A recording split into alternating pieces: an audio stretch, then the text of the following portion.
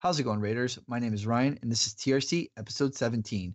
Are you a ranged DPS? Do you like DPS? Are you interested in ranged DPS? Well, good news. We are doing our ranged DPS in Antorus the Burning Throne today. And with that being said, everyone's ready, tanks. Pull timer on you. The heroes have made it to the glorious finale. Alright, here we go, guys. Set up your chairs, focus up, let's do this.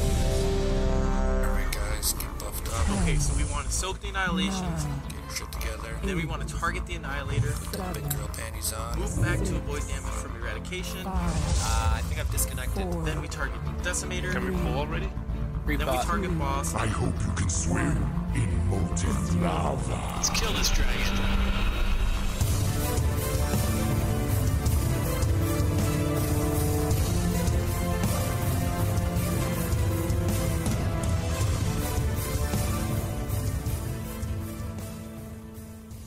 Put your big girl panties on indeed. Joining me today, as always, is my good friend Martin Lawrence over from the land of Danish bacon and doesn't like potatoes. How are you, Marty? I still don't like bacon. Wait, potatoes. That's how it is, right? What? Yeah. You don't like bacon on top of not liking potatoes? What? You're not even human. Sorry. I like bacon, but I don't like potatoes. That hasn't changed. Well, despite being confused on whether or not you like bacon, how are you otherwise? I am pretty good. I'm a little bit hungover, though. Was out partying last night. So, yeah. Wait, your birthday was last week. What? You don't get a whole, 2 weeks for your birthday. I don't know. It was a work thing, all right? So, yeah, got drunk. Good for you. Everybody needs to, turn a good one on every now and then. So, as always, guys, my name is Ryan. This is TRC. Today we are talking ranged DPS in Antorus. Other than that, real quickly, Marty, what have you been up to in game? Been busy raiding, of course. That's why we're here, right? Yes, sir. But when I've not been I know raiding, you and I were talking off air. What's that? I was just saying when I haven't been raiding, I've actually been playing a warrior, a fury warrior. What? Yes. I'm confused. Are you confused? Are you okay? Well, it was sitting there and almost level 110, so I thought let's get it up to speed and see what it can do. Right on, man. Good for you. Good for you. I also have been spending time on an alt, both in Alpha and Legion, on an assassination rogue, and I'm actually really enjoying it. So I think as we roll into our search for mains, he's definitely going to be at the top of my list going into that little project. We will tell you guys more to come as we get closer to those episodes, but for now, this is a little bit of a teaser. As for myself, like Marty, I've been in raid. We have, I think both you and I, Marty, have been on Iminar Progress, have we not? We have indeed. It's one of my favorite fights now. Not. Yeah. I think we got our best attempt was 32%, and I think you said yours was 30%, right? Yeah, I think it was something like that. Maybe 28, 30, something like that. It was. I mean, we survived until the enrage. So I mean, now we just need to speed things up, and we should be good. Wait, what platform are you on? The third one? No, second. So you went over the bridge once and you hung out there? Oh, sorry, third. Yeah, we went through the bridge twice. So third platform. Yeah. So were you guys just taking your kind of sweet time getting over the bridges, kind of practicing just surviving that? Yeah. We were basically just trying to nail how we're going to get over the bridges, and just waiting and making sure everybody is aware of what's going to happen. Very cool. Very cool. Well, I feel like I should apologize quick for those listening. I will do my best in post-edit to edit out some of the exterior noises going on in my surrounding environment, but unfortunately I've got some construction that I just can't get them to stop making noise, and due to time constraints with EU to over here, this is the only time we can record. So for this particular episode, I'm going to apologize if you guys hear any banging or loud noises. I will do my best to edit all that out, but again, sorry. Right, yeah, this is live, real time in post-edit. But yeah, joining us today as special guest, an honored guest, is another fellow raid member of Martin Lawrence's, Fred. How are you, Fred? I'm good today, thank you. Yeah, man. Well, I'm glad to have you, and then have to say thank you for coming on over and being today's guest. As we said before, we are talking range DPS. So, in the spirit of time, let's quickly introduce yourself. Say who you are, what class you play, how long you've been playing the game, and what your role in the guild is. Well, my name is Fred. I've been playing since the end of Burning Legion, that is, I think, now. I play a Fire Mage, a swap between Fire and Frost, whatever is best for the fight. And yeah, range DPS is what I've been doing. So yeah, that's about it. So you're just a general raider. You are not like Chloe or Marty. You don't have any responsibilities other than pew-pewing. Is that correct, Fred? Yeah, that's really correct. I don't have any main responsibilities at all. Don't stand in fire. Don't stand in fire. Marty, he's the one making the fire, depending on the boss. Mm. But yeah, no, as someone who's raid led a guild, and now I'm just a general raider, I got to say there's a lot of benefits to not having any responsibilities other than pressing a few buttons. So very cool. Haha to you, Marty. But it's running a guild, man. Jeez, it's like herding cats. I mean, sure. I haven't been doing too much lately because I've been really busy with my own life. But still, I mean, I'm on all the conversations and things like that. And just this week again, we had someone who was like, "I really want to go on a break," and I'm like, "Oh, now we need to recruit more people." And it's just, when does it end, Ryan? When does it end? It doesn't, man. It's a revolving door and a never-ending story. So, yeah, that's definitely another topic we can address in a later episode because there's a lot to be said there. But so the purpose of today, guys, like you've probably already noticed and heard, we're going to be talking range DPS, and most specifically in Antorus the Burning Throne. But before we jump into that, I typically like to do a little bit of a rundown and discuss just kind of general feelings with our guest. Anybody on the show who might be of that respective role throughout this expansion. Like this current raid, we like not like it, or we like past raids, kind of what our overall overarching thoughts are, so to speak. So for today, Martin is going to be at a little bit of a disadvantage. He's a healer, and myself and Fred here are range DPS. But let's just jump right into it. So I guess, Fred, my first question to you is, generally speaking, how have you liked being a range DPS so far in this expansion? Well, I've been playing range DPS since mid Tomb of Sargeras, really. Before that, I was a Retribution Paladin, so I have a view on sort of both aspects. I think I enjoy ranged a lot more because it gives you a lot more mobility, in my opinion. Just in general, really. If you have to run away for certain mechanics, as the ranged, you can always keep doing stuff. Say for a mage, you can keep casting Scorch or something, but as a melee, you just have to run away. So I feel like this expansion, I enjoyed ranged a lot more so far. Yeah, and I have to say I generally agree with you there.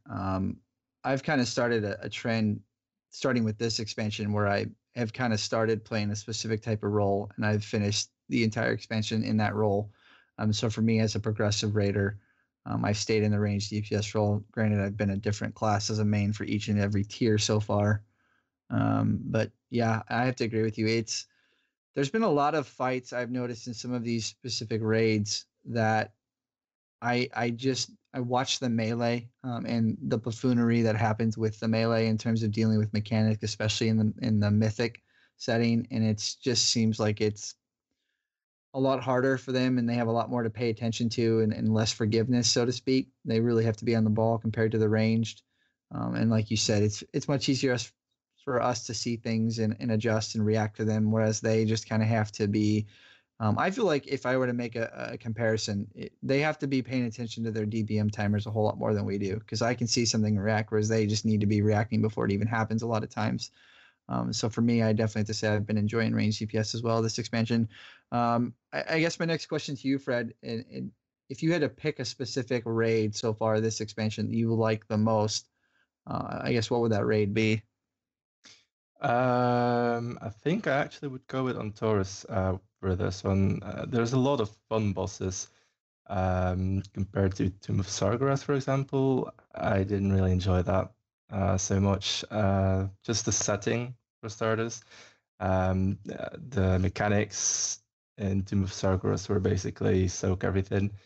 So yeah, I think I'm going to go with Antorus for this one, also because that's the only two I've actually played as ranged DPS. So I'm not gonna go into that for a previous race, of course. Yeah. So I actually did the opposite of you. I played Frost and Fire the first two tiers in EN and TOV, and part of Nighthold as well. And I gotta say that I like both those specs. I'm not a big fan of Arcane, but just kind of a general question to you: do you have one of those two specs you prefer more? I'm guessing you're gonna say Fire. That's entirely correct. Yeah, I prefer Fire. I was playing Fire from the start that I played my mage, and I kind of had to go with Frost as well because it blatantly performs better on certain bosses. So it would be not smart to just go with Fire blindly on every fight. But yeah, I will always go Fire when I can. Yeah. Now, when I guess, are you mainly playing Frost on the purely single target fights? Yeah, that's correct. So, for instance, I'm guessing, are you playing Fire though for like Coven? Yeah, the potential cleave that you get when the boss gets tank swapped actually gives that little edge that Frost cannot benefit from, obviously. Sure. So their fire actually tends to do quite a lot better. Now, are you? I guess. Well, actually, we'll save this topic for once we get into Antorus because I definitely have some questions for you because certain range classes have different benefits, and especially that fight. And there's some uniqueness going on with ranged in this specific tier, so we'll jump into that in a little bit. So now, I guess my last question for you before we really get into Antorus and dive into the goodies here, do you have a certain tier? I guess so. You've only played the two as range, but if you had to kind of say one that you've hated the most, just in general, I guess what's your least favorite tier this expansion? Just as in general, you mean like the whole Legion expansion? Yeah. I think I would go with Nighthole actually. Really? I wasn't really a fan of the whole raid at all. No, it was not my thing at all. That's definitely something I would never do again. Sure. That's funny. Most people I think the majority of people who've been a progressive raider this tier or this expansion rather have generally swung in the direction of not liking TOV. But Nighthold, that's okay. That's new to me, but all right. I mean, each to their own. Marty's giggling over there. Why are you giggling, Marty? Well, I don't like TOV, and I think Nighthole was one of the better raids. So yeah. Well, there, Fred. Meh. Already getting teamed on me. Yeah. But I also I think it also might be something because you played melee in Nighthole, right? So yeah. and I was a healer, so obviously we perform very different roles, and so maybe it just wasn't like a melee friendly instance. I don't know. I have no clue. I was standing in the back and running away when everybody else died. So yeah, there's probably some truth to that. I mean, there's just such an advantage to being ranged. You can just little things like the fact that you are not staring at the boss's nuts, and you can zoom your camera out and see the entire environment around you. It's just that alone makes it a lot nicer, in my opinion. So, but yeah, I could definitely see where Marty's right. Maybe there was some little aspect of being a melee that has kind of swayed you away from that particular raid. But aesthetically, I thought Nighthold was one of the cooler ones, especially Augur. That was a really cool fight. But that's not why we are here today. So we can, maybe table that discussion for a later episode. But let's jump into the meat of things here, and let's just get right into Antorus, and we can really discuss some of the goodies here. I guess without further ado, let's start off with Garathi. I guess for you, what are your thoughts so far on Garathi right now, Fred? In my opinion, it's a pretty straightforward boss. Just sow the things, kill the cannons. Nothing much to it. Just as long as you have the ability to um, cast while you're moving, I think you'll be in a slight advantage Sure. towards other casters. Now, are you playing fire or frost for this one? It'll depend. On Mythic, I actually go and prefer fire because then I have the ability to use my Scorch Belt. So yeah, from cleave, from the point that you can cleave, there's no DPS loss for me whatsoever. Even if you have to double soak those bombs, so I think fire would be the go-to spec there. And I'd have to say I agree with you, and that's something that's definitely kind of a unique situation with jumping from heroic to mythic. Is there are times where certain talents may perform on a class better in the lower difficulties than normal and heroic, and then you may actually want to switch. Whereas even though on paper the other spec may perform better, just due to the reality of the mechanics and the encounter itself, it may be better to switch. And like you're saying, with normal and heroic, you don't have to move a whole lot other than just moving out of decimations and obviously running away from the boss if you're low enough health and low enough gear. I think most people who are mythic raiders can tank the explosion on both normal and heroic now without dying. But frost, you can totally stand still a lot in normal and heroic, and so I could see where that would definitely be better DPS than say fire. And then in mythic, like you're saying, there's a lot you have to move for comparatively. So being able to scorch on the move, whereas frost, if you don't have any procs, you're kind of screwed. Even though you're a mage, you blink and you're good to go. I'm thinking back to when I was playing a mage, and there was definitely times where I noticed stuff like that. And so I could totally see why fire would move it. And damage for mythic. But my other question to you is, like, I play an elemental shaman, and the only reason I haven't gotten to enhance for our guild, just so some of you that might have this question, why are you not playing enhance on single target, is my guild has a ton of melee, and it just would be no point. There would be enough range out there to deal with the range mechanics, and plus I compete fairly well on single target damage in my raid, so I'm not worried about it. But for me, my question to you is, when I think about myself as the elemental shaman, there are certain cooldowns I try and hold or make sure that they are back up in time for a couple of different situations. One of them being when we go into that intermission phase, especially the first one when there's two targets up. I want to save my Stormkeeper so that I can chain lightning both of them and get a lot of Maelstrom and get some damage buffs from that regard. But I also want to make sure that my bigger cooldowns like Ascendance and my Fire Elemental are back up for phase 3 when we hero. Now, obviously, with us having been on this fight for a long time now, we kind of outgear it, and there's times where we do enough DPS so that my cooldowns are not back up for the lust. So I recently started not using Ascendance and Elemental at the start of the fight just because of how much damage we do. But I guess my question for you is, are you saving your cooldowns? And if so, what are you saving them for? I just try to avoid, say, using them for when the cannons go up, because that would be again a DPS loss. So just try to use them when you can just fully hit the boss, and I always try to line them up with heroes. So I wouldn't say I save them for a certain point or a certain mechanic. Yeah, just make sure that you line them up with heroism. Sure.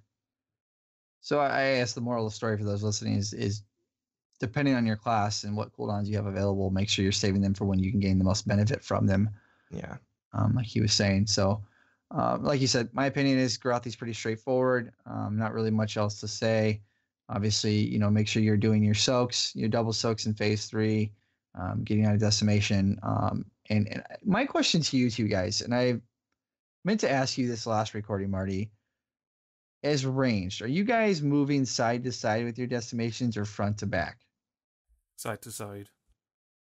Okay, well, get a load of this. And if any of you from my guild are listening, I'm sorry, but I'm not sorry. The strat we are using is we have markers in front and back, and then the melee is slightly in front of that front marker. And we basically drop decimations on the back marker, move forward just behind the melee, Are you and we hang out there. Are you moving to the back? So you know how normally where the range would stand, you have a left and a right marker, and you just move back and forth between the two when you drop your decimations, and then outside of that, you don't move until the next round of decimations come up. Yep. Our group has this move 3 times. We move forward for decimations, and then we move out to go soak the things, and then we go back to that original spot. And it absolutely kills my range DPS. And it's just so irritating, even though we've suggested that we use the side-to-side method, which decreases the amount of movement you have to do almost tenfold, it feels like. I just don't understand it, because for those of you that may be new and may not aware, I've actually recently kind of landed a new Mythic home. I've kind of jumped around from a few due to guilds dissipating and whatnot. And so I've actually killed this boss on progression a couple of different times with different groups and different strats. And this particular strat I am hugely not a fan of. And I was just curious if you guys were doing side to side or front to back.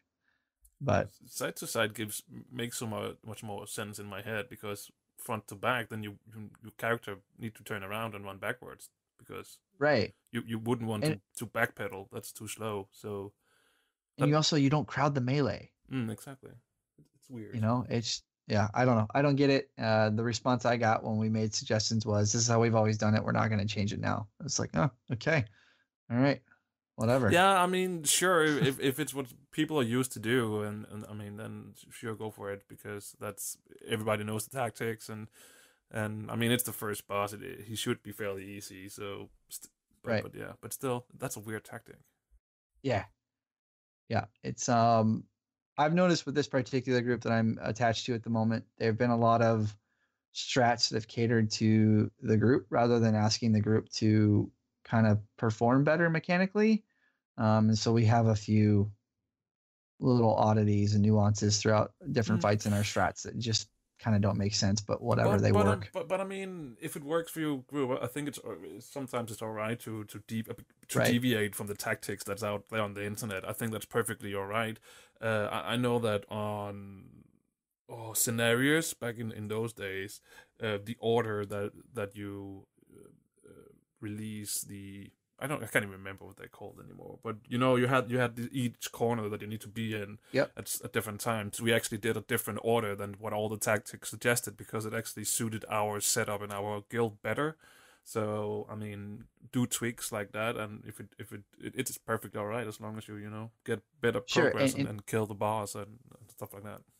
And see, and those adjustments to strategies, I absolutely 100% understand. If your raid composition, like if you're heavy with one particular thing, that is completely different than what the normal strats call for, and you kind of tailor it to that regard. Like I totally understand that. That makes sense. It's what's going to work best for you. But like a lot of the strats I'm talking about with our group have to do with people who just can't get out of things, who just can't be bothered to pay attention to timers and be where they need to be. So they've adjusted the strat, or like holding DPS at certain points, because players on ENR still cannot figure out where they need to be at specific times. And so if we don't hold our DPS, she actually kills a bunch of mobs and we don't get credit for them. And it's just like, to me, it's like if you're a Mythic Raider, you should on some level should be challenging yourself, or if not holding yourself accountable, to be performing better, because there are certain reasons certain strats work, right? I don't know. If you're still standing the fire as a Mythic Raider, then why are you Mythic raiding?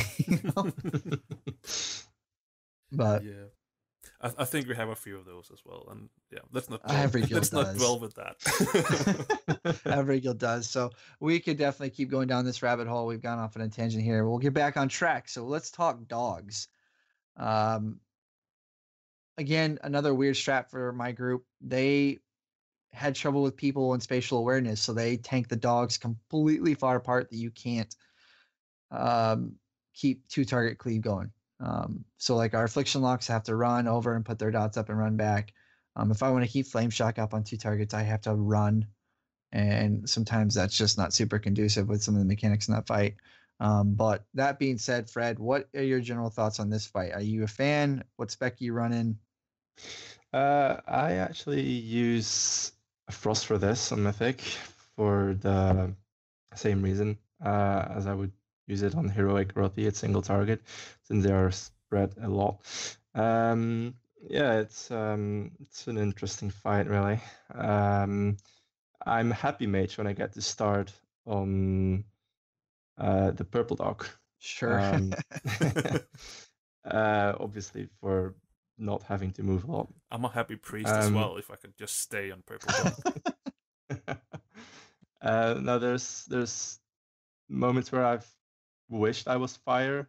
Say if I would start on the purple dog, because if I start on the purple, then around 50% I would go to the fire dog, and that would be way closer to execution range again for the execution scourge belt would be a lot better. But in general, I would go frost, as I said, for this, just because I get a lot more damage out of it, single target wise. As on the purple, also, I think once again you would be in an advantage if you can cast spells that wouldn't be interrupted by movement, considering you get pulled towards other players every now and then. So that would not interrupt your casts. Then on fire, yeah, nothing special. Same, keep moving. You would benefit if you can keep casting, say, Scorch in my case, if I would be fire. Otherwise, as Frost, I would just run and not do anything. Maybe cast Ice Lance. But that's about it, really. Sure. Yeah. And I'd have to say, for those of you who are range DPS or interested in range DPS, the biggest things to kind of keep in mind and look out for on this particular fight is make sure, obviously, I think most groups, and you guys can correct me, you're probably blowing Lust right or Hero right at the start, correct? No, I think we pop it at 50%. Really? Right after the switch? Right? Yeah, I think so. We do it at 50, don't we? Martin? Marty? I don't really pay attention to heroism on that fight because I'm probably busy running away from Fire Dog. Yeah, I'm pretty sure we pop it at 50. Okay. That's new. I've never been a part of a group that does that way, but obviously, like we said earlier, that's fine if that's what works for your group. But in terms of cooldowns, obviously, in a situation like that, you would definitely want to make sure you hold your big cooldowns if they're not going to be back up in time for that period of time. But you also want to make sure if you are going to be able to use cooldowns outside of hero on this fight, that you want to make sure you're not about to have to deal with a mechanic where you're having to move, especially as ranged. Melee can DPS a little bit on the move, especially in the fire dog. But like for me, I have to make sure that I'm not going to use my sentence when I have to deal with moving around on the fire dog or spreading out and then continually trying to run away from the orb during the purple phase. I want to make sure I can get the most amount of standstill time as I possibly can with minimal movement. So for whatever class you're playing, I would definitely advise, paying attention to your timers and making sure you know exactly when and where you have to move, and kind of planning your cooldowns and stuff around that.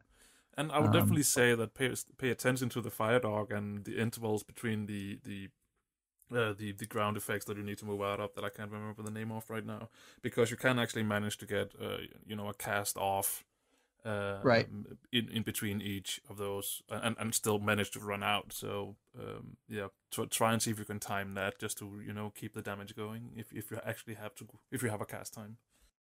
And that's another thing too to bring up is on the fire dog, don't be that person that freaks out once the purple ground effect starts appearing on your screen, because you don't actually have to move until the flame stuff starts appearing underneath the screen when you're on the fire dog. We've had a lot of situations in our group where people just freak out and just start taking off running. And then you have this very long line of fire that you have to traverse through.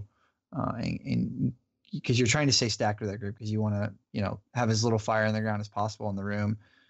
And so just try and stay calm and not freak out. But like Marty said, if you're doing it right and timing and stuff, you can get a cast off in between each time you have to move. So just pay attention. But there's really not much else to that fight, I'd say, unless you guys have anything you want to add. No, not a lot, no. Cool. Well, we will move on. Now, Marty, I know you've told me this before, especially last week when we talked with Chloe, but you guys are done with the next three, and I guess it doesn't really matter which order because you are progressed for all three of them on Mythic. So let's just move over to we'll do Enar. Now, Fred, you are a class that can have some fun on this fight, I believe. I'm guessing you're playing fire. At least I hope you are. Yes, that's very correct. Fire is definitely the way to go there. So give us the lowdown, man. What are your thoughts as a fire mage on this ENR fight? As long as you can do a lot of AoE bursts, you're good. Actually, you're good then. Also, if you have the trinket from High Command, the Terminus Beacon, you're very much golden. Because of all these stacked things, like once again, if you can do a lot of AoE burst, then it's very good. So I would say Living Bomb is definitely really good there.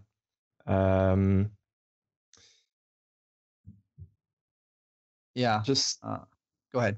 Sorry. Yeah. Cooldown wise, just use it whenever you feel like you're going to have to face a lot of ads. So unless it's being told by the raid leader to get something done ASAP, I'm going to use my combustion on big ad groups, which is obvious, of course, to get the most DPS gain out of it. And that's also one of the bosses where my Mythic plus gear set goes over my rating set, just for the mastery and the legendaries that I wear in that set. Well, it's interesting that you say that, because that's kind of the situation I'm in with my elemental shaman. And I think some people don't, as I've kind of done Mythic with a few groups now, and I've had opportunities to inspect certain people and just kind of feel things out. I've noticed some people don't quite understand that concept of, especially with AoE, depending on your class, there might be a situation where not wearing your 4-piece or all of your Mythic pieces might actually be a benefit to you on certain fights and certain encounters. Like for my Elemental Shaman, I only wear 2-piece, and I wear a lot of haste and crit gear versus a lot of my 4-piece and my crit mastery gear that I would wear on single target. And so I very much am wearing a lot of my Mythic Plus gear on AoE fights. But I had another question for you, and Chloe said she was raid leading this fight, correct? Yes. Mm-hmm. I'm hoping she tailored the fight so that you get to have a little bit of fun. Did she? Now the truth is coming out. Yeah, I mean, it's fun in a way. I mean, how often do you get to blast 1,000 ads into the sky? It definitely is an upgrade from the heroic version. At this point, heroic is just not fun anymore. It's just really boring. Everything that dies just within seconds, and it's just, as I said, not enjoyable anymore. But the whole new mechanic that comes into it, that you have to go into the spaceship and go and kill the ad, I think it's a nice addition, because even though it's a bit unforgiving, like if you don't do it properly, the whole raid wipes. I think it's a good addition, because it's not just the heroic version of just kill everything that you come across and you'll get loot. So I think that's a good addition to it. Sure. Now, you're probably not on bats very much, are you? Because you don't actually benefit AoE wise from them, especially when they're in the air, do you? Actually, I am. Really? Yeah, I am. I'm running after him as a headless chicken, trying to heal him. So I can confirm he is on bats. Okay. Yeah, I tried to save my my combustion for bats as well, as much as I can. Of course, we have our warlock on it as well, which is able to slow it down. So then they're all really close together. So again, living bomb, combustion, mastery stacks sky high. Actually, is really good for bats. Even though I know that shadow priests are really good on it as well. I don't think we do put them on bats. But now that I'm saying that, I am on bats, but right before the first bat group, there's a very big pack on the bottom as well. So it's always, am I going to use my combustion on that for more DPS? Am I going to use it on bats? What should I do? Sure. So, yeah. When you use your combustion on bats, do you wait for them to get to a certain point so that your flame strike can actually hit them? Yeah, I do. I wait for them to come above, not really close to the floor on the first middle platform, because my Dragon Breath and Flame Strike actually do hit them there. So that's a lot more efficient to use them. So what I tend to do is stay downstairs so I can get Living Bombs and Dragon Breath into that big ad pack. And then as soon as I was able to use 2 Living Bombs and 1 Dragon's Breath, I know that the bats will be above that platform. So then I go up and I try to do as much damage as I can on them.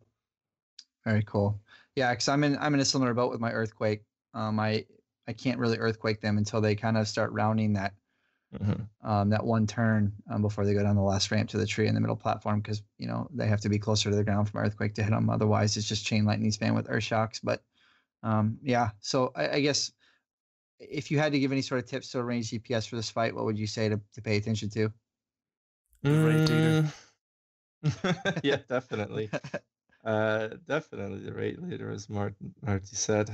Just listen to what's going on, because it's a big area where you fight, and so listen to what's going on, listen to your raid, save your cooldowns maybe every now and then, just in case it's needed, for like the very big ad, which I do not remember the name of right now, because the Curator or whatever. Yeah, that one. Yeah, just be clever with your cooldowns and listen very carefully. Yeah. Well, I'd have to say I parallel that sentiment, guys. If you arrange DPS, this goes for anybody on this fight. Make sure you're paying attention to your raid leader, your timers where you need to be. If you're not where you need to be right at the proper time, it's very easy to fall behind, and your damage could be lacking. And part of the fun on this fight is to go ham. Just pay attention and listen up. Let's move on. We'll talk. Well, I guess I'll let you, Fred. I'll let you decide. You want to talk Portal Keeper or High Command next? Let's go to High Command, because I am not a fan of Portal Keeper. Fair enough. Well, we'll just roll right into it, man. So what are your thoughts? I think a lot of people would think mages would go fire on that fight, but I've played both specs on them, and I have to say I do prefer Frost, even though you can't do. Yes, really. Okay. Yeah, that might be something interesting indeed. Why? Because the bats need to die as soon as possible. Our raid was lacking a bit on that, I would say. So our raid leader asked me to go Frost just to see what happens, and I feel like it went a lot better, since I can just cleave with Ice Lance when the bats come up, and my bat damage was a lot higher then. So I think that's a real benefit. Just get the bats down as soon as possible so that the person in the pot don't get murdered. Sure. And then just blizzard the hell out of everything while you frostbolt the boss. Are you running Arctic Gale? Yeah, I am. Okay. What legendaries are you using?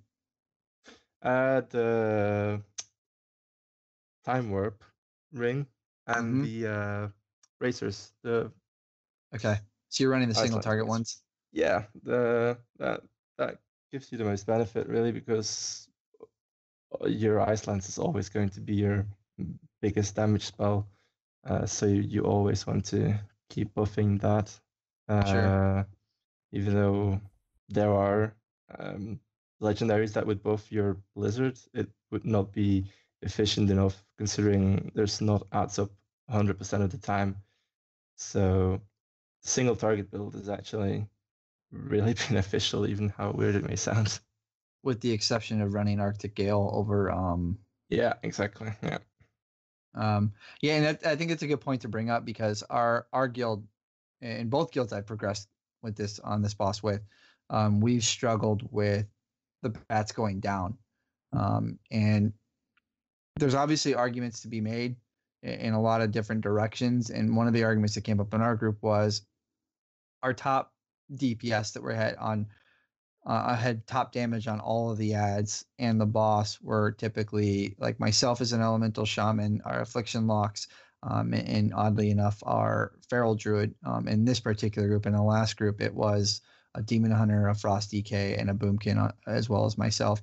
And we had in both groups we had a lot of hunters and some other range classes, but a few of them didn't switch to bats enough or quick enough, and we lacked bat damage. And I think to your point as to why frost mages are really good here is in terms of target swapping, frost mages are one of the best range classes to do so, because there's really no situation where they have to get a dot rolling or they have to apply a debuff or any of that kind of stuff. Frost can just switch and it's pretty much good to go. And there's been definitely a lot of times when we've been progressing on this boss, and I was like, God, I wish we had a frost mage so I wouldn't have to keep swapping to the bats, especially when they were far enough away from the boss that I couldn't cleave onto the boss in the ads, which is where I really shine as an elemental shaman. But I think as a range DPS and a mythic raider, sometimes you have to make that sacrifice for the betterment of getting the kill. You're not always there for parses, you're there to get kills and be a team player. Yeah, but that's completely true. Say a fire mage would have to hard target bats, it wouldn't be efficient at all because the cast time would be way too long. If you're a frost mage, you can just look at your timers and stack your procs to blast them all on the bats. So yeah, definitely. Yeah. Well, and then you run into the situation. It's like if you go to cast a pyroblast, you may not even get it off before the bats are dead sometimes. So it's like then you double lose on DPS. Have you had the pleasure of being in the pods at all? Yes, I've been in the first pod, like the second round, and on the third pod as well, to clear the mines. Okay. Yeah, I've only done the third pod and the second pod myself. But I guess we'll stick to our true fashion here. I think we've kind of done a fairly good job of talking about this boss and stuff. But if you had to give any sort of tips for people who are looking to get into range on this fight, what would you say? Definitely try to do as much bat damage because that's really key to this fight, I feel. Also, stay spread enough that you do not trigger these mines or these bombs that you get targeted by, so that you stun other melee players, because that happened quite a lot as well. Yeah, obviously, especially pay attention to the mines because they can actually spawn on you. So if you don't pay attention, you might actually just, if you tunnel the damage or whatever, then you might actually set off a bomb by accident. And I think we had a few of those as well. Yeah, that was indeed my last point. Definitely watch your feet. Do not trigger the mines, because they will be your death. Yeah. Yep. I really don't have much else to add onto that other than, again, save your cooldowns when you get the max benefit, depending on what class you're playing and what spec you're playing and what your job duties are on that fight. Just kind of pay attention to that kind of stuff. So we'll move on. I know you're not a big fan of Portal Keeper, but we'll move on to Portal Keeper. So I guess first and foremost, what spec are you playing? Fire. Okay. Now, are you going up or are you staying down? I'm on the down team. That's kind of what I figured. I would at least hope so if you're staying fire. So obviously the biggest thing I think we're going to address here as a range player, especially if you're on the downside, is dealing with the imps, correct? Yep, that's very correct. So, and I'm guessing, are you not a fan of this fight because of the imps? Yeah, that's about it. The imps are really, if you see that caster go really close and you get to counter spell or just interrupt it, and then you just see another imp just cast it anyway, just feels bad, man. It's just, the imps need to die really fast or you're gone. So does your group have any sort of like organized CC or imp control going on? I wish I could say, but we don't actually. We just try to CC and interrupt as much as we can and actually like single target interrupt them. But we don't really have a rotation of now I will do my Dragon's Breath and now you will do that, now you will do that. I think it would be good if we could do that, I guess. But yeah. I think the Yeah. only thing that we really have and is using is like an AoE grip. Yeah. What is it? Is Yeah. it the Demon Hunter? Or Fiend's Grasp. No, The Blood DK? it's the Demon Hunter grip Oh. thingy.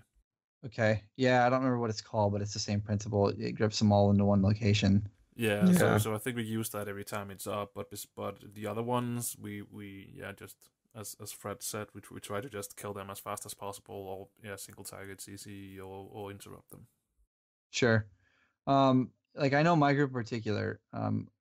So we have 2 fire mages, a feral druid, a boomkin, and myself that stay down as all. And again, I'm elemental shaman. And so the way we handle it is I typically grab the interrupt on the very first imp that comes out and starts casting, so I get my Sephuz rolling. And then from there we wait until whatever imp, whatever his cast is getting as close as possible to being done, the first fire mage will use his Dragon's Breath. And then we'll do this for the second set. Once another imp almost gets done, the second mage will use his Dragon's Breath. And then from there, hopefully our Blood DKs come back over and grip them together or whatever. But then our Boomkin drops Solar Beam. And from that point on, it's free for all. Grab single interrupts, stuns, whatever you can do. Or like sometimes the Boomkin and I will use our knockbacks to grab imps that are kind of off in no man's land. Yeah, I actually think last time we did use the Boomkin solar thingy, but we only have a Boomkin when Chloe is going DPS, and we were trialing some new healers. So Chloe was there as a DPS last time. So then we actually had that to use that as well. Sure. And I guess for me, the biggest noticeable thing to point out with this particular aspect of the fight is a lot of people tend to, and this is a concept a lot of people don't understand. If you wait to interrupt as late as possible, that's actually a benefit in a lot of cases for your group. The quicker you interrupt, like let's say you interrupt the very first imp that comes out and you interrupt it right away. Well, he's going to get off more casts throughout the fight. Whereas if you wait, that damage you're doing to the imps and stuff like that, you can actually kill the imps with less cast than you would have had you interrupted early. So trying to just be a bit more controlled and stuff like that in terms of your CC on these imps, stuff like that. And obviously the biggest thing that's going to help control imps is if you can grip these imps and everybody can get their AoE rolling, those imps will drop like a rock. But obviously that's not always the case because sometimes they spread out and it's a bit more difficult. So you have to be a bit more cognitive of what imps are where and what they're casting and stuff like that. And so obviously you just gonna have to adjust on the fly. But that was one of the bigger struggles, especially for our downside group, was dealing with those imps and making sure no casts get off. So yeah, and also I don't think we talked about it last week. Actually, everybody who can help out, even healers, should probably do that. I know Holy Priest have a single target stun. Paladins has as well. I don't really know what monks have, but I think they have something as well. If you can stun them to interrupt their cast, do that. Help everybody out. So don't just be there and don't just let the DPS and the tanks handle everything. If you can help as well. Sure. Now, have you? I'm guessing you haven't had the pleasure of going up top yet, Fred, at all? No, never actually. No, me neither. I have no clue what they're doing up there. They're probably just sitting there drinking tea or something. I don't know. Well, what I can tell you guys is, for those listening, is sometimes, especially like for Fred's in a unique situation where he gets to stay down, but a lot of times groups will utilize classes with mobility, be it mages, demon hunters, rogues, feral druids, whatever, to run debuffs from one platform to the next. What I mean by that is the typical rotation in terms of platforms of going up to kill bosses is fire, fel, and then the shadow. But on Mythic, each of the platforms has a respective opposite platform that players can go into and pick up a buff, or a debuff rather, and bring it back to the platform where the ad is spawned, and use that buff as it either gets dispelled or drops off of you in such a way to speed up the kill of that ad. And so if you are one of those players going up, the biggest things to look out for is barrage may be going off while you're trying to get up to the platform or coming down. So being aware and communicating with the rest of your team on the downside is crucial when coming up or going down, and making sure you're paying attention where your feet are, getting out of the collapsing world. If your tanks should be doing a good job of paying attention that they're not moving the boss to the place where a collapsing world is going to be when you guys are trying to come down from the platform. And also communicating, making sure that you are, like, if collapsing world is about to explode and your group is ready to come down, sometimes it's a benefit for your healers if everybody just stays up top and hangs out for like 5 or 6 seconds, waits for collapsing world to go off, and then everybody comes down so that they don't have more healing to do. And so communication is key, and paying attention to where your feet are. And if you are one of the range going up, make sure you're saving your cooldowns to deal with the ads.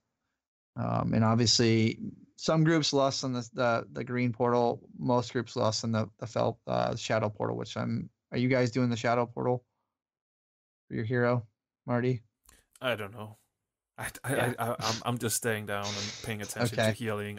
The thing is that there haven't really been a lot of fights where the healers actually is that we need the heroism to heal through a phase or something in this. So I don't really pay attention to heroism, I have to admit. So I don't know, Fred, do you know, because you have that spell? I have that spell that does the thing. That's very right. Yeah, I usually tend to press it when I hear someone shout hero, and I think that's around the shadow, the purple platform. And that would make sense because most groups don't utilize the buff mechanic with the fell portal. They just go ham on the shadow ad, and just destroy it fairly quickly, which is why most groups utilize the hero there, or the time warp in your case, since you are a mage. But yeah, so I guess, are there any other tips or things you guys would like to mention before we move on to the next boss? Just keep the ads interrupted at all times. If you can't do that properly, you're gonna have a fun time at this boss. That's the only main tip I would really give for this. Cool. Ad interruption is definitely more important than your DPS. I think that's definitely a good point to make. So, spirit of time, like I said earlier, we'll move on. Let's talk M&R. Now, all three of us are currently on M&R progression. So after we get done with this fight, most of our knowledge is going to be, just a disclaimer, is going to be from having watched videos or from the heroic perspective. So hopefully with the next episode we do, we'll have one more boss down and we can talk to from firsthand experience. But for now, this will be the last first. Come on, don't downplay it. 2 bosses, that's the goal, right? Oh, I'm gonna kill Argus, so I don't know about you, but yeah. So let's talk M&R. Fred, what are your thoughts here, man? Pretty straightforward. Again, just keep the sleep canisters away from other people so that you don't put them to sleep. And again, watch your feet on the bridges. I think, in my opinion, this is a very fun boss. I really enjoy this, both as Frost and Fire, really. I've tried both of them. It's also really fun to just see your tank run in and just watch him kill himself on the bridge. So yeah, just watch your feet on the bridges. Don't put your raid to sleep, and don't push them off with the pulse grenade. Please don't do that. Yeah. Yeah, but in my opinion, this is a very fun boss. Yeah. Now, where are you guys utilizing your hero? Are you still on the progression point where you're using it to get past mechanics, or are you saving it for like you would in a kill? We used it on the 3rd platform, I think. Okay. Correct me if I'm wrong there, Marty. I think you're right. I think we're still sort of figuring that out because we're still just practicing getting through the first 2 bridges. So sure. Yeah. But we tend to use it as we would use it in an actual kill fight, because obviously I don't really see a lot of point in using it just to get past mechanics, because you're gonna miss it when you need it some other times. But yeah, that's something completely different. Yeah, we use it on the 3rd platform. The think they're debating between the third and the fourth, actually. But yeah. Yeah. I don't really have much other to say than the name of the game on this fight is pay attention to where you're standing and stay alive when you're going across the bridges. And I'd give you some advice in terms of each platform, but there's 5 platforms arguably. And actually there are, because the boss goes over health, a certain percentage of health. But the different platform you're on will change whether you're stacking, you're spreading out, whatever. But again, just follow your raid leader's advice, but absolutely 100% pay attention to your debuffs and where you are standing. Don't stand in stuff. Don't stand near people if you have a bad debuff, because like Fred was saying, you're going to knock people off. It's just bad.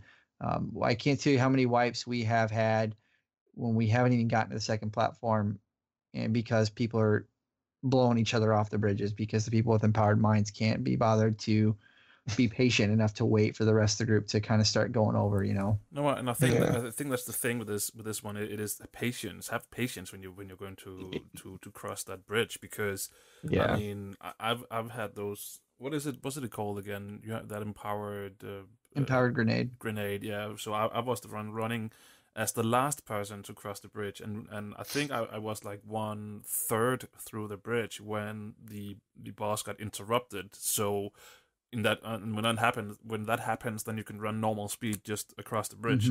And I managed to get, as a holy priest who doesn't have too many speed boosts, I actually managed to get across the bridge without dying. So I mean, just have patience. Don't kill other players, because it can actually create like a chain reaction if you push someone else into a mine that blows up, and that person is close to other people, and then you have 3 people stunned, and I mean, it's just not worth it, is it? No. And that, I guess I didn't even think about that, but that is a fantastic point to bring up, Marty, is don't be afraid to interrupt the boss early. Even if you still have people on the bridge, you actually can help them out if you interrupt early, because you actually have a cushion period of time where the boss won't start doing its respective platform mechanics, but he will stop doing the winds and some of the bridge stuff, and so players can get across the bridge easier. So once you have a good chunk of your raid over there, even if you still got a lot of people on the bridge or not even started going across the bridge, it might be in your best benefit to interrupt early and get going from there. But we'll move on. I don't really think there's a whole lot else to say. No, I guess from it's here, a crap fight for holy priest.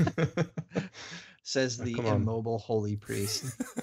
I thought you liked movement, Marty. I love movement. Yeah. I mean, I think on that fight, I think that's when I'm most active in officers chat, just complaining about how shitty this fight is. Yeah. Let's talk Kenny G, Mr. Kingrath. Fred, I'm guessing you're probably going Frost for this one? It's what I feel like playing, really. Okay. Obviously, I don't really know the Mythic aspect of this fight yet, so on Heroic, it's beneficial as Frost to just blast the boss away as a single target Frost Mage. Then again, if you're Fire, you get that little moment of cleave that the third ad that's not been damaged yet gets to the boss, so you get a good cleave there, which I think can bring you up to the damage of a Frost Mage. Yeah, it just depends on what I feel like playing at that moment for Kingaroth. Sure. Well, I'd say for me, the name of the game is killing the ads, right, as they spawn. If you're in a good raid, a good chunk of the boss's health, if not the majority of the boss's health, will be gone due to killing the ads. Because for those of you that may not know, when you kill the ads, it takes away a chunk of the boss's health. And so being where you need to be. So a couple of things you need to pay attention to. Don't get hit by the orbs that are floating around the room. Let the tanks deal with those. Don't be standing near one of the tanks, because when the boss does his little fell crush thing with his hammer, if you're nearby, there's a good chance you could go splat. And get out of the way of the beam. I don't understand how people... I don't know how hard it is. It's so funny when, especially you're looking for raid, and you just see the boss turn. He's doing his little cast, and people are moving, and I'm like, come on, he's looking right at you. He's going to do the beam. Move, come on. I can't tell you times when I've done it on LFR, my Guardian Druid for fun, and I've popped Stampeding Roar and watched people still stand there and not get out of the way. It's like you have a speed boost. You know what I mean? Like there's a reason somebody just popped it. You would think they'd clue into, but I'm of the opinion people who get caught by mechanics of that are probably watching Netflix on their second monitor. Because that's the only time I die to things is when I'm watching Netflix on my second monitor. Yeah, that new season of Jessica Jones is all right. Oh, I got to get started on that. Off topic, Marty. Sorry. But yeah, you know, once you get to heroic, you have 3 ads that spawn each intermission phase. And so most raid groups are going to set it up in a manner where half the raid goes to one location every single time, and the other half, depending on which intermission phase it is, will go to one location or the next. But then once you kill your ad, everybody goes to the third location that nobody was assigned to.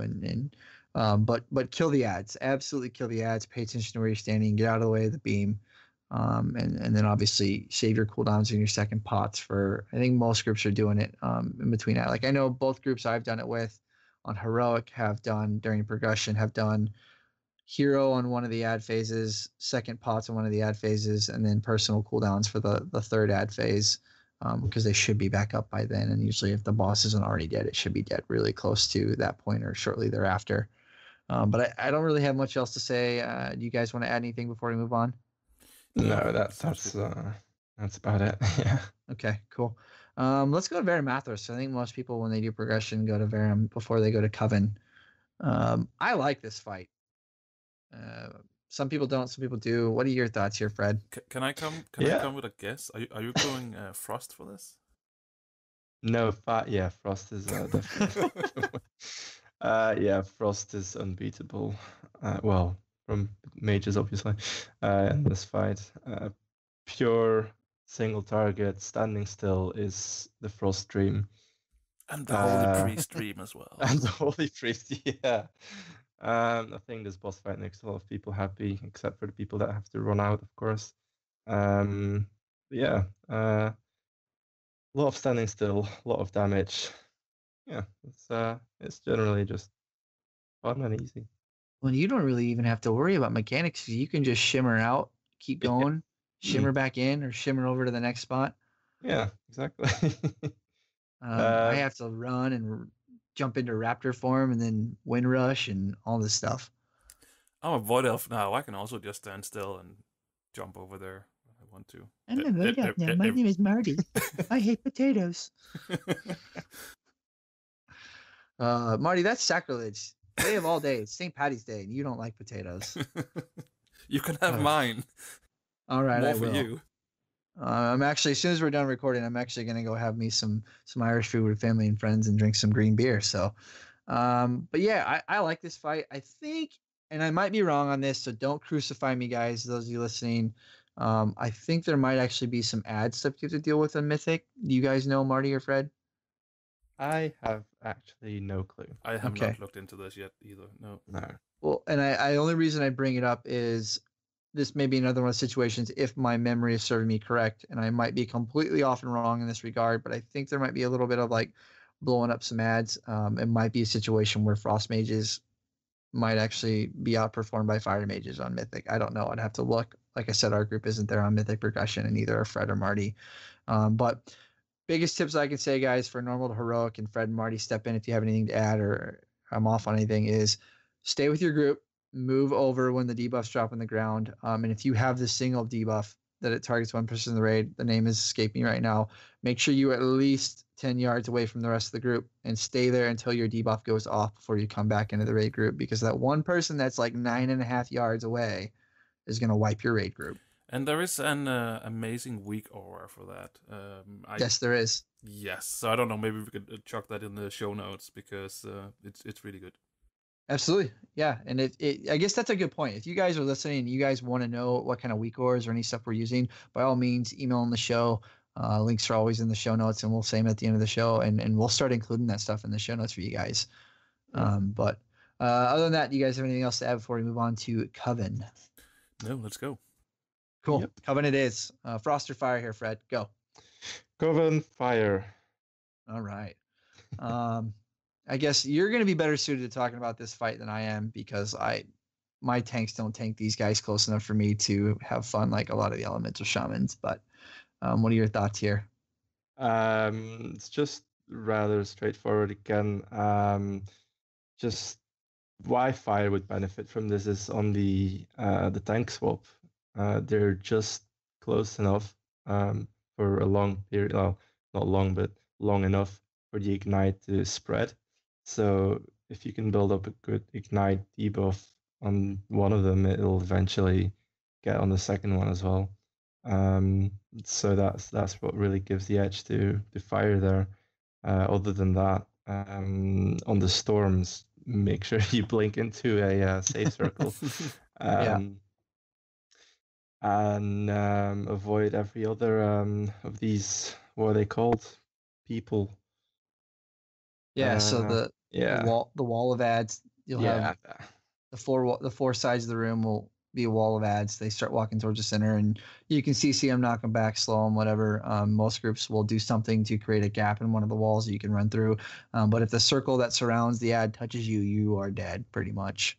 Yeah. So avoid that. Like Fred said, blink into a safe zone during storm. During the fire ads, they will have a chain or line of fire from them to the center of the room, and there's like 6 or 8 of them, I think, somewhere, something like that. Like I think it's basically like a pizza around the room. Yeah. If you touch one of those flame lines, you're pretty much dead. So during the flame ones, make sure you're to the outer edge of the room, and kill the ads. I think most groups are heroing or time warping or lusting, depending on your group. During the healing ads, there's 4 ads that spawn around the room.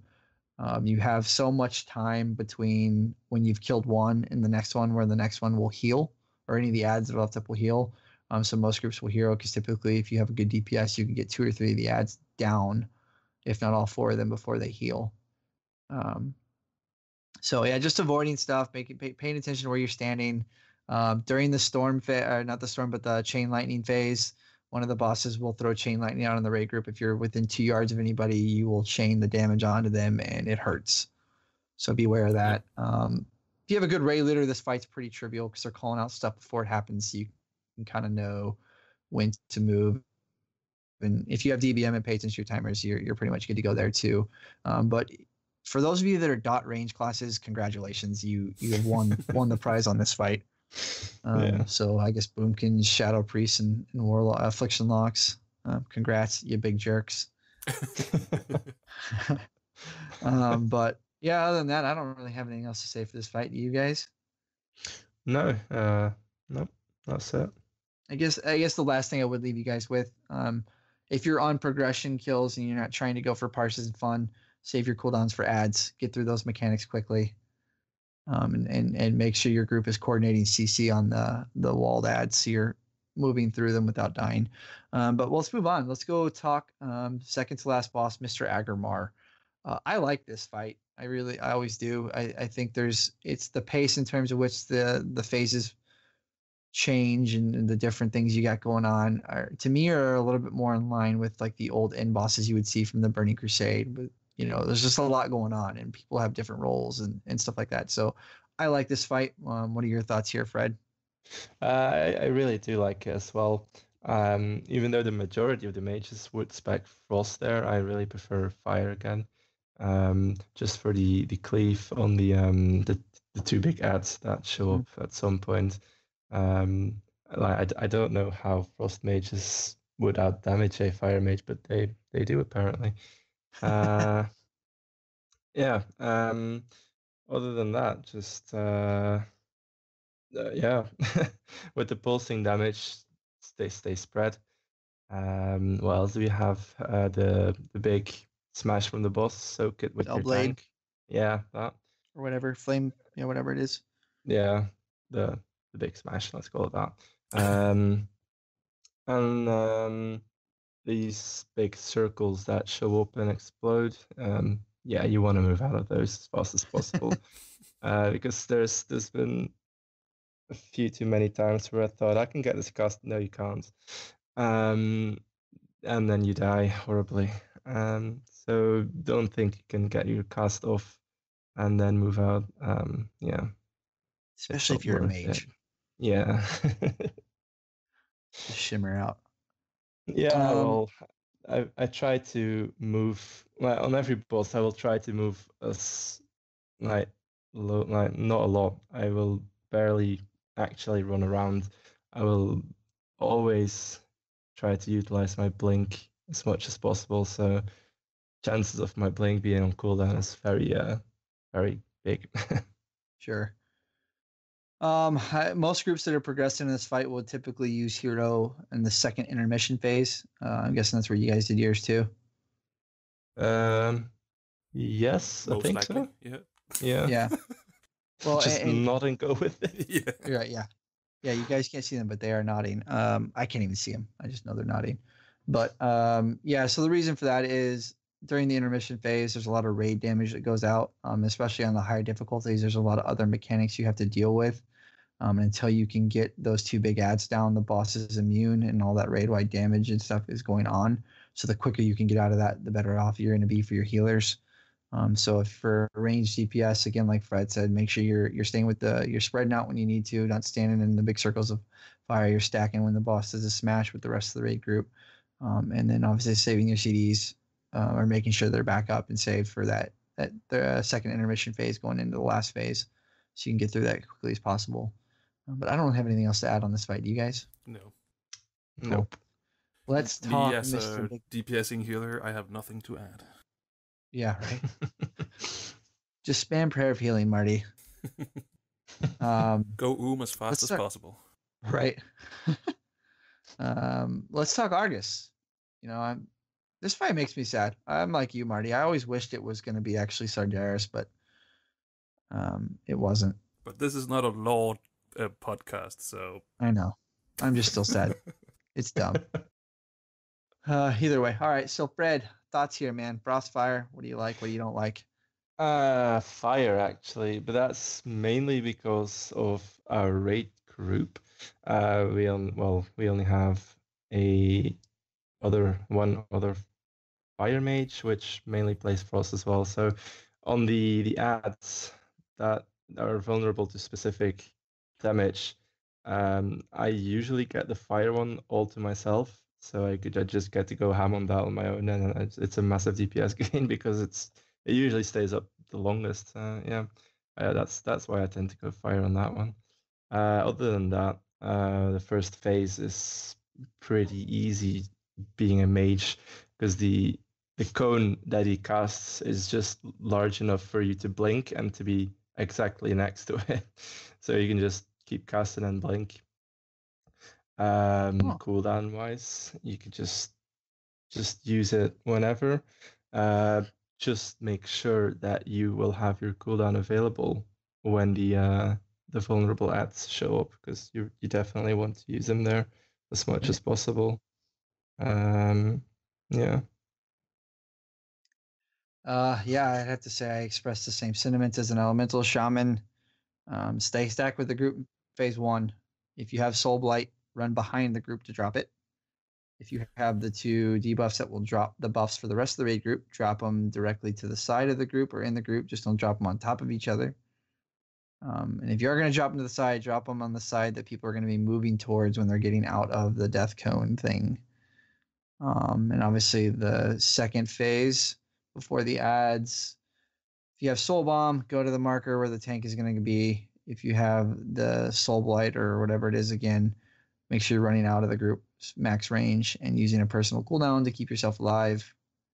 And ad phase, obviously, save your cooldowns and find your vulnerable target and have fun, because it is crazy numbers you can get. And then the last phase, don't stand this stuff. Get your bombs out again, like in phase 2. And please, for the love of God, if you can help it, don't touch the ads when you're rezzing and blow the raid all over the place. There's so many times I've watched people like right out of the gate. Like there's a mob right next to the point where you res, and they just run right into it. It's like, oh my gosh, here goes everybody blown all over the place. But, do you like this fight, Fred? Yeah, I do. Apart from, I would say the last phase, because I tend to tunnel the boss a bit too much, and I can really suggest you to focus the ads, because if you don't, your raid leaders will shout at you. Yeah. Yeah, but other than that, I think this is a really fun fight and unique fight with the dying and not dying part. Yeah, it's general fun, I would say. So the ads you're speaking of, you're talking about the orbs? Yeah, the orbs. Yeah, sorry. Yeah. Sorry about that. Yeah. I would have to definitely say, yep. I've been yelled at a few times because I've gotten tunnel visioned. But yeah, no, I like this fight too. So I guess one last question before we kind of close things out for the day. If you had to pick a certain fight in Antorus that you like the most and one that you dislike the most, what would they be? Ooh, that's a difficult question. Well, Portal Keeper is probably the one that you hate the most. Yeah, that's definitely my hateful boss. And the boss that I would like the most, I would probably say either High Command or Imonar if it would be Mythic. And then just heroic wise, I think Argus is also at my top.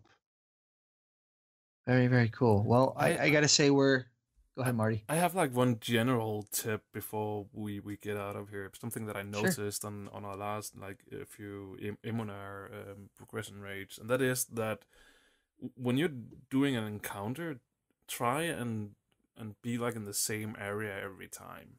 Because I've noticed sometimes that we have a few people who every try they're in different positions, and especially on Immunar where it's important that you are like have a certain distance to people when you get dispelled. It's so frustrating when all of a sudden you have a person standing in your range that usually isn't there. So when you have these progression rates where you're just are trying out and you keep wiping, try and do the same things, be in the same positions. Obviously, if you need to adjust tactics, do that. But overall, try and do the same things so other people know that what they're doing, that they're actually in the place where they're safe and things like that. Absolutely, I think that's definitely a good tip to bring up. So, if you guys don't have anything else, we will close it out. Yeah. Yeah, let's do it. Yeah. Yeah. Cool. All right, there you go. You guys have it. Well, Fred, thank you very much, man, for coming on. It's been a fun episode. I actually got to put in a lot more input than normal because I am a ranged DPS myself. And Marty got to kind of sit back and eat his bacon and not eat potatoes on Potato Day. So that being said, guys, as always, thank you for listening. We have really much enjoyed these shows and look forward to doing them each and every time. But other than that, Marty, why don't you go ahead and let everybody know where they can find you in and out of the game? In the game, you can find me on Stormrage, I guess, on the EU side, Alliance side, where my character is called Unamithel. Out of game, you can find me on Twitter, also at Unamithel.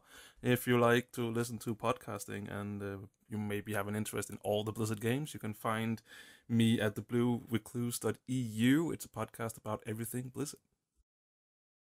Likewise, yeah, man, that's cool. Definitely go check it out, guys. They have a lot of fun over there. I can definitely say, as a person who's been a guest on his show a few times, it's a lot of fun. And they're now doing live episodes, which is really fun. So go check it out. Fred, I'm guessing you don't have any really social media links or anything? No, I'm very antisocial. No, not really, but no, I don't have anything to mention really. Well, we weren't going to mention this, but this is part of Fred's 3-step program to becoming less antisocial. He's come on a show that he can get out there. But as for myself, guys, you can find me on my Blizzard Games podcast I do with my good friend Dusty Porter, the Blizzard Umbrella, or you can find me obviously here at the Raiders Confessional. If you want to get a hold of us here on the show, guys, you can find us at our Twitter account, which is at _TRC podcast, or you can get a hold of us at our email account, theraidersconfessional@gmail.com. There's no apostrophe on the S. Ask us questions, guys. Make suggestions. Say hello. Whatever. Just we'd love to hear from you guys. So reach on out and do that way. Yeah. But for me personally, you can find me on Twitch and Twitter at McIrishGaming. But other than that, guys, it's been a pleasure. It's been a lot of fun. Thanks again to Fred. And that's going to be it for us. So with that being said, Dusty, take us out of here.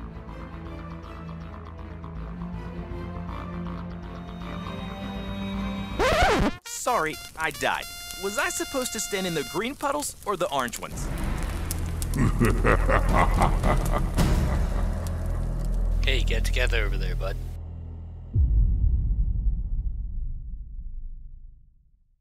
This show has been hosted by Dragon Powered Studios, and the intro and outro has been brought to you by Thankful Cow Solutions. Moo.